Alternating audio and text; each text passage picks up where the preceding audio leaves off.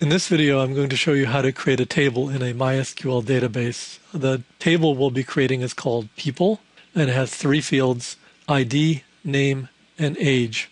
Before we do that, I want to talk a little bit about variables in PHP. In the previous video, where we simply connected to MySQL, the server username and password and database name were provided as strings in the calls to these functions. I've now pulled them out as variables, partly to get us familiar with the concept of using variables in PHP. The main thing you need to remember about variables in PHP is they begin with a $sign. Okay, let's go on to create our table.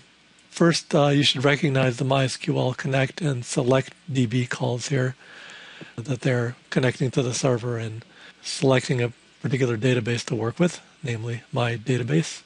And the key addition in the script is a call to MySQL with something called a query. And a query is a string in a language called SQL, Structured Query Language.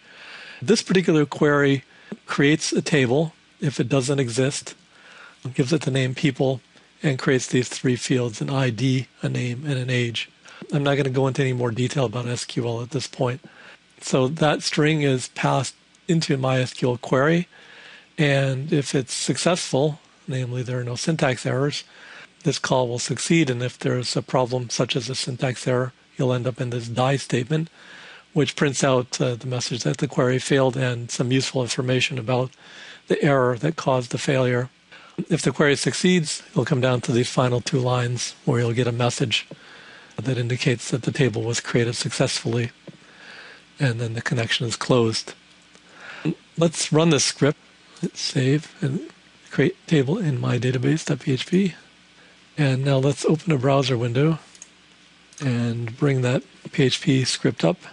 http://localhost:81 for port 81 /create table in my database.php.